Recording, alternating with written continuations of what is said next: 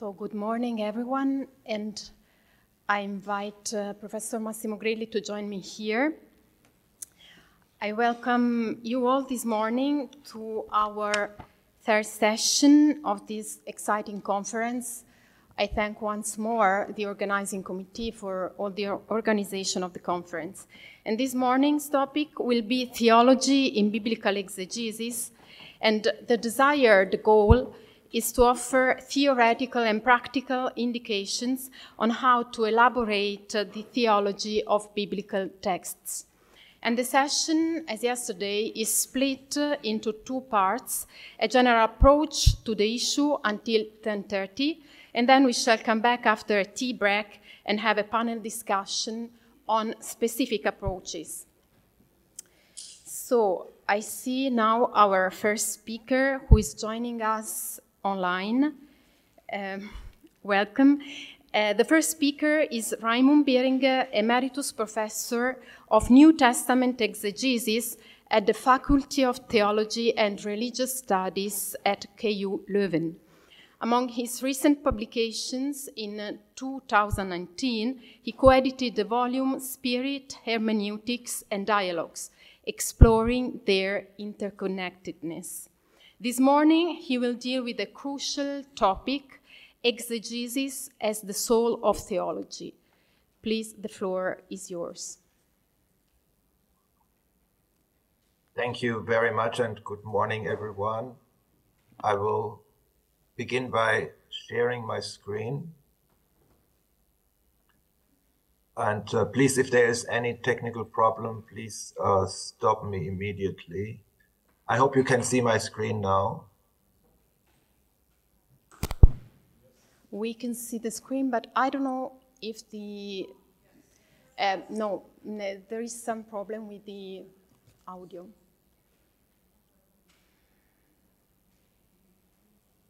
Can you hear me properly? Yes. And I did not understand, what is the problem? No, I guess we do not have any problem anymore. Okay, excellent. Yeah, so thank you very much for the invitation and this opportunity to share with you on this topic. I'd like to begin with a verse from the letter of St. Paul to the Romans, 15 verse 4.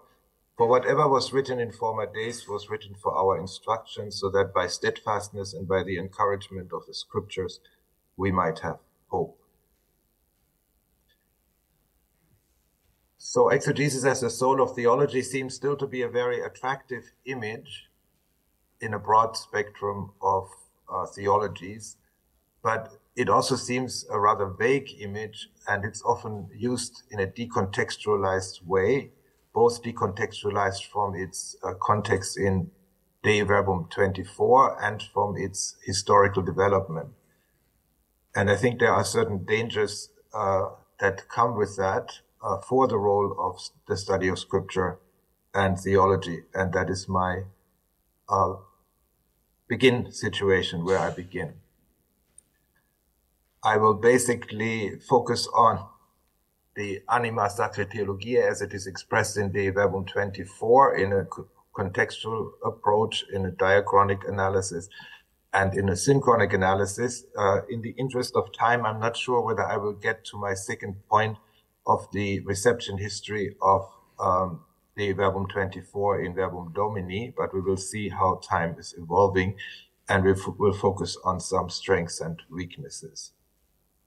So to remind all of us, I have actually subdivided the Verbum 24 into three parts, and so it begins with sacred theology, rests on the written word of God together with sacred tradition as its perpetual foundation. By scrutinizing in the light of faith all truth stored up in the mystery of Christ, theology is most powerfully strengthened and constantly rejuvenated by that word.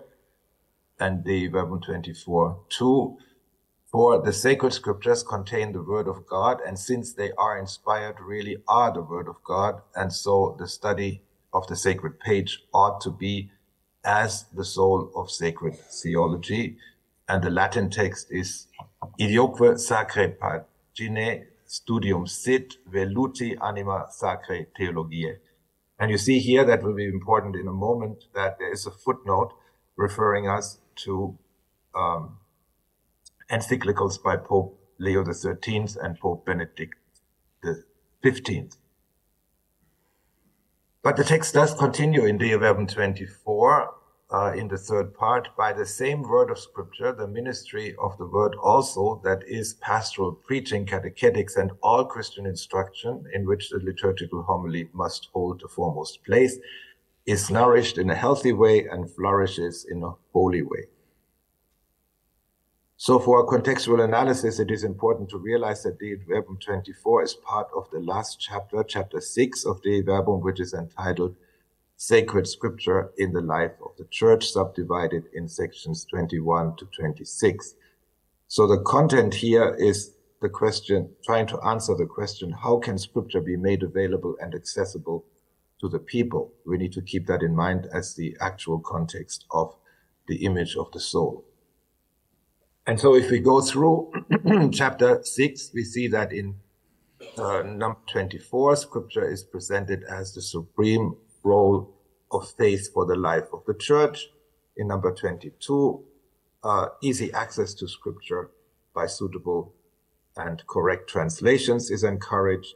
In 23, the contribution of Catholic exegetes to the training and formation of, I quote, as many ministers of the divine word as possible to provide the nourishment of the Scriptures for the people of God is underlined. And then comes our text 24, which is about how Scripture gives life to theology and to the ministry of the word. And then the text continues with the focus on priests, deacons, and catechists as the ministers of the word, and all the faithful should frequently read the Scriptures. And finally, the last section, 26, where the conciliar text expresses the hope that the treasure of revelation may fill people's hearts. So the content of the Verbum 24 could be described as follows: the relationship of theology and Scripture in view of the ministry of the word in the life of the church. And theology is seen as part of the church's mission to proclaim the word of God.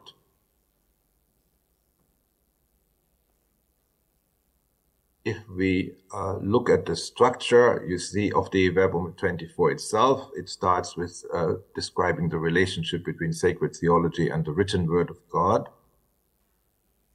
So it speaks about the truth stored up in the mystery of Christ. In the second section, the relationship between sacred theology and the study of the sacred page is emphasized. And in the third section, the relationship between the word of Scripture and the ministry of the word is emphasized. Here in this context, the text uses several images. First, the image of foundation, so emphasizing a powerful strengthening and a constant rejuvenation. Then in the second section, our image that we are focusing on today is mentioned, the soul. And finally, in the last, there are the images of nourishment and flourishing agent. So that is the first part about the contextual analysis. We will now move to the second part, the diachronic analysis of the particular section that we are interested in, that I call Dei Verbum 24 2D. Now, I guess I do not need to go into all the background of Dei Verbum, but it is well known that there was first a so-called schema C that was called De Fontibus Revelationis. And there, under number 29, under the title about the relationship of theology to sacred scripture, we can actually already read something about the anima, the soul. I have here the Latin text. I will immediately go to an English translation of this text. Since sacred scripture, together with tradition, should be like the soul of all theological instruction, and since the sacred teachings are always rejuvenated by the study of both sources, the greatest teachers of theology should generate the growth of the proper teaching, which comes forth from the correct interpretation of the sacred books. So this is the text that you could say is the earliest precursor in the history of Dei Verbum, how it came about. And you see that it is already focused on, the sacred scripture together with tradition should be like the soul of all theological instruction. You see here that scripture and tradition are mentioned together. That is a characteristic of this document. Now, we also know that on the 21st of November 1962, Pope John XXIII had Schema C removed from the discussion, and a new commission was called together. And on the 22nd of April 1963, they sent out a new schema to the Council Fathers, Schema D. And interestingly enough, Schema D has no reference to the soul of theology. Here, D24 is entitled Sacred Theology Rests on the Word of God. And I again have here the Latin text, and we go to an English translation.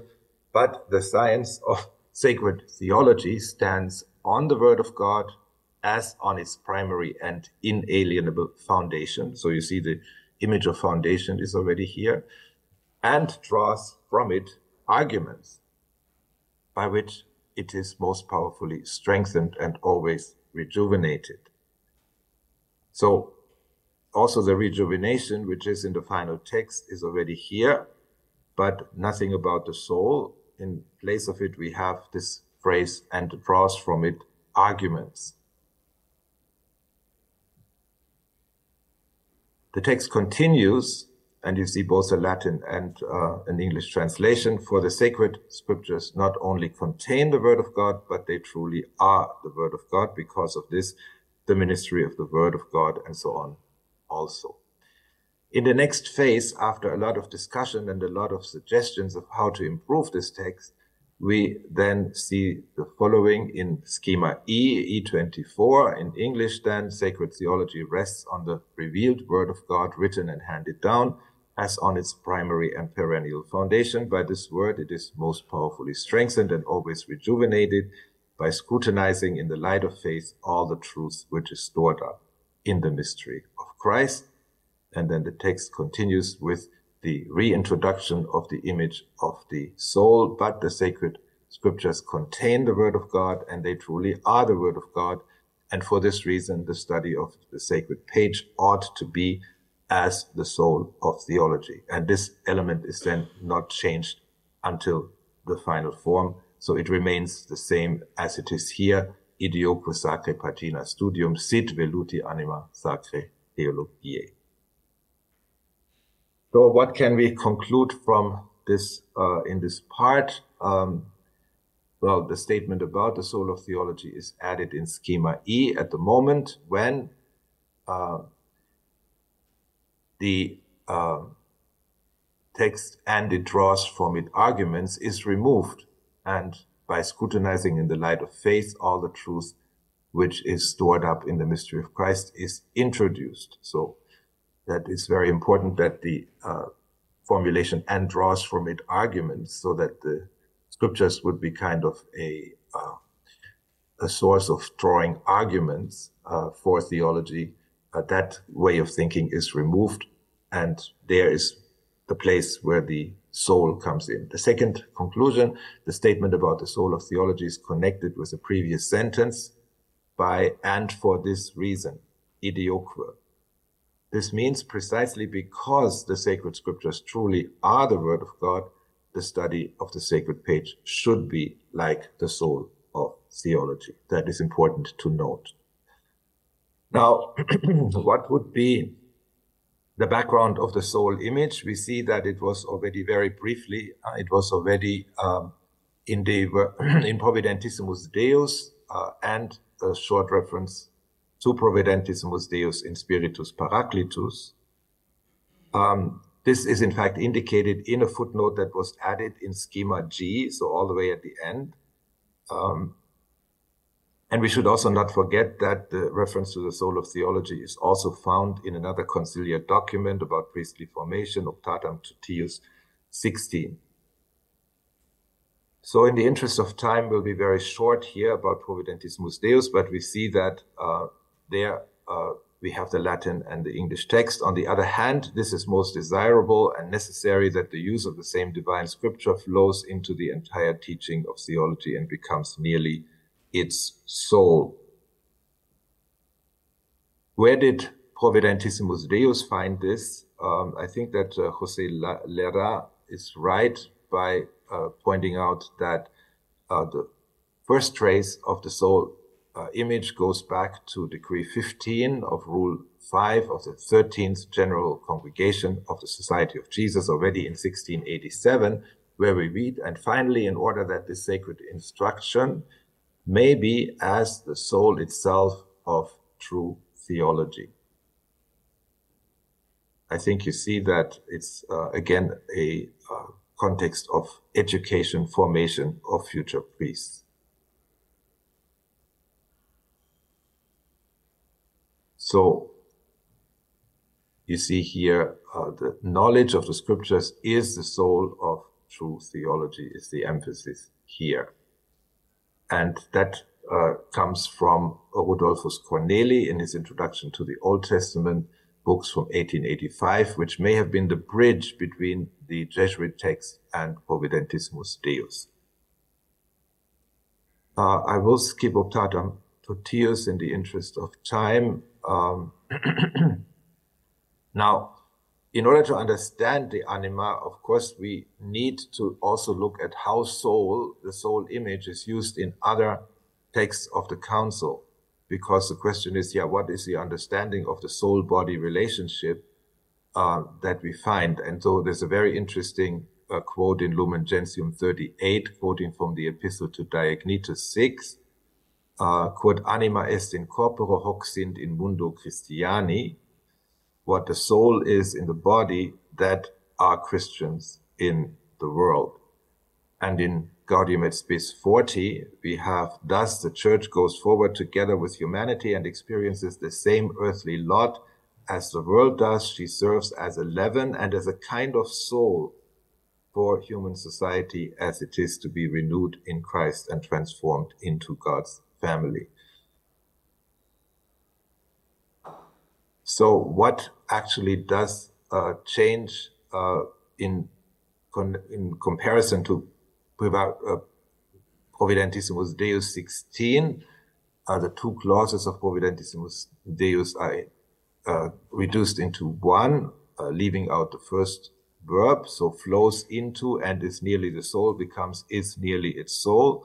They change the word use to study, and they change nearly to the comparative particle as.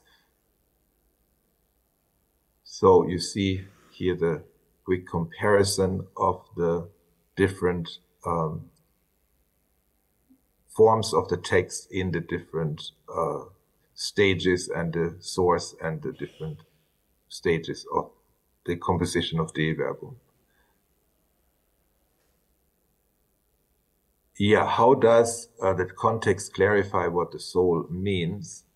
I think that in the Jesuit text, it is an educational context. The importance of the training of the scholastics in sacred scripture is emphasized.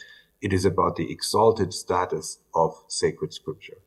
So the soul of theology image is found in exactly the same context in the work of Corneli, which we think is the bridge. And then in Providentissimus Deus, we see that the use of the same divine scripture flows into the entire teaching of theology. The sacred books hold such an eminent position among the sources of revelation that without their assiduous study and use, theology cannot be placed on its true footing or treated as its dignity demands. So with the image of the soul, Leo XIII wants to illustrate the eminent position of the scriptures and the dignity of theology.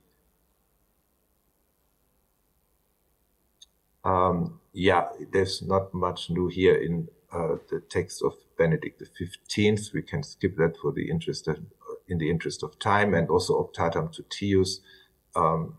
We just conclude here the students are to be formed with particular care in the study of sacred scripture, which ought to be, as it were, the soul of all theology. You see, it is again the educational purpose, but nothing much that is new. dogmatic theology should be so arranged that the biblical themes are presented first. So you see the priority. In De Verbum itself, the context makes the Bible available and accessible as widely as possible, training of ministers of the Word of God, and inviting all Christian faithful to read the sacred scripture. In De Verbum 25, the soul image is connected closely to the understanding of the sacred scriptures as truly being the Word of God, and the soul image is part of a network of other images. It adds a dynamic aspect to the static image of the foundation. We can also ask ourselves, why do they use the word sacred page here and not sacred scripture? That's the only time that sacred page is used, Sacra Pagina, in the entire text of the Second Vatican Council. I think that maybe this text of Daniel Harrington in the introduction to the commentary series, Sacra Pagina, can help us. So the expression Sacra Pagina originally referred to in the text of scripture. In the Middle Ages, it also described the study of scripture to which the interpreter brought the tools of grammar, rhetoric, dialectic, and philosophy. Thus, Sacra Pagina encompasses both the text to be studied and the activity of interpretation.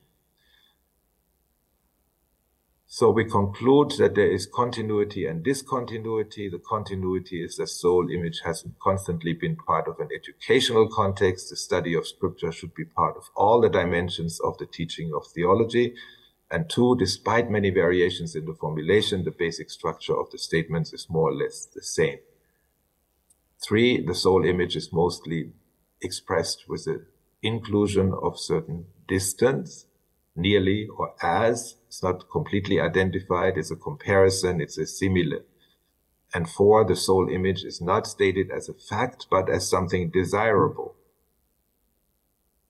Discontinuity, one, it was used within different understandings of the concept of soul, moving from like the neo-scholastic context of Leo XIII to the personalist view of Gaudium et Spes. Two, it was used to describe or legitimate very different understandings of the relationship between scripture and theology, from priority of theology to priority of scripture. And three, it was used with a very different understanding of what was meant by theology, teaching theology, and its subdisciplines, especially focused on dogmatic theology. So very briefly, before I conclude, a short synchronic reading of De Verbum 24. So we have two poles that are compared. The first pole is called Sacred Theology. The second pole is called Word of God or Scripture, Sacred Page, Ministry of the Word. And the relationship between Scripture and the Word of God is first described in terms of containment and then in terms of being, is the Word of God. And third observation synchronically is that the image of the soul is a network of many images. We have them here, the foundation, the rejuvenator, and then the soul.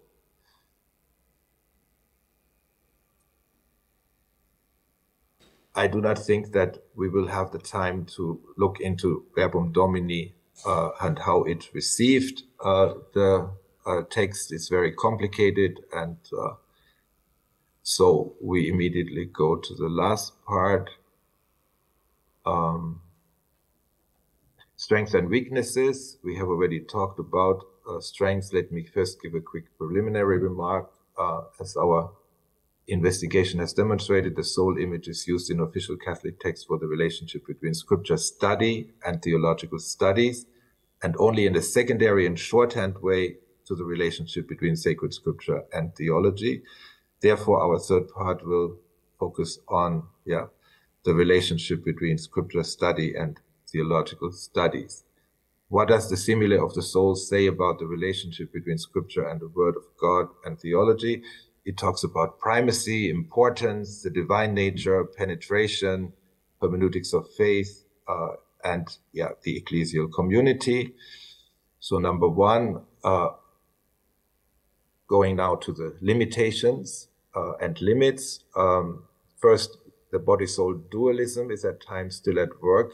When we use this image, it implies that the theological meaning is seen as all too separate from the historical dimensions and ultimately seen as much more important. And I think that's something that maybe we need to be careful to avoid. Two, there's a static interpretation as a limitation or a danger. The soul image implies that scripture study and theology form a body-soul unity in which theology is assigned the role of body. This may be the case for the theology of scriptures, but does not have to be the case for all later theology, especially in view of the greater works, we could say, of John 14:12. So we can ask, does it not make theology and theologizing too dependent on the study of scripture in a one-sided way? There's a danger of moralizing interpretation. The soul image can be used to moralize against interpretations which are judged as not fulfilling the criterion of doing justice to the inspired character of scripture. There's maybe even a danger of absolutizing. The soul image runs the risk of absolutizing the revelatory inspired character of scripture by allowing us to forget that we can never access the soul in a pure form, but only in and through its embodied appearances, which are its revelation and its veiling.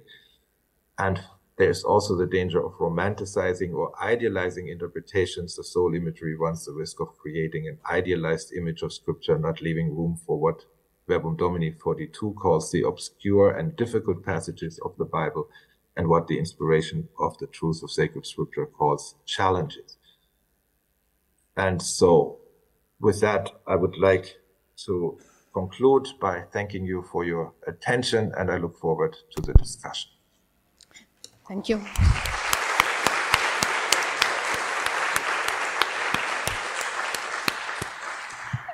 Thank you, Professor Bieringer, for clarifying us the history, meaning, and challenges of this image of the Bible as soul of biblical theology or theology. Okay, I'm sure that there will be a lot of questions and comments, but we will have a question and answer time at the end of this first session.